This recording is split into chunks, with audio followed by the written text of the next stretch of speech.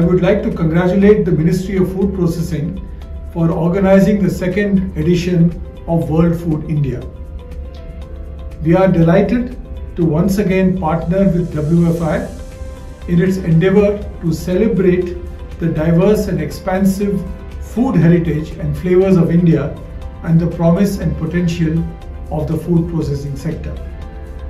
As Nestle, we are one of the largest pure play food and beverage company in our country and have had an unwavering commitment to India, rooted in the land for over a century and with the trust bestowed by our many partners, dairy farmers, spice farmers, coffee farmers, our suppliers, distributors, retailers, and of course our beloved consumers and customers.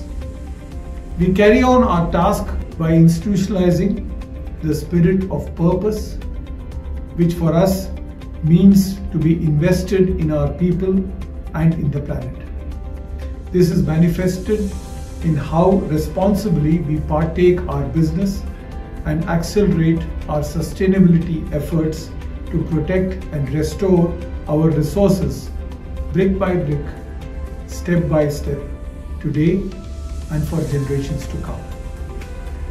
WFI remains committed to sustainability and processing for prosperity, and our partnership with World Food India or WFI is another step towards convergence of our aspirations.